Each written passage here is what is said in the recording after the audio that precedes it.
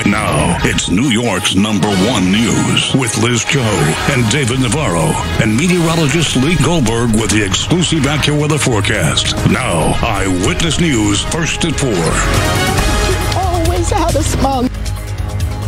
A sudden and heartbreaking loss for a family in Queens after a wild scene that ended with one person dead, another hit by a car, and a gunman on the run.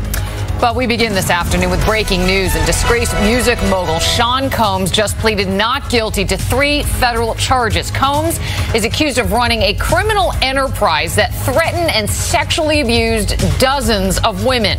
Attorneys on both sides are right now making arguments about whether or not Combs should be held before trial.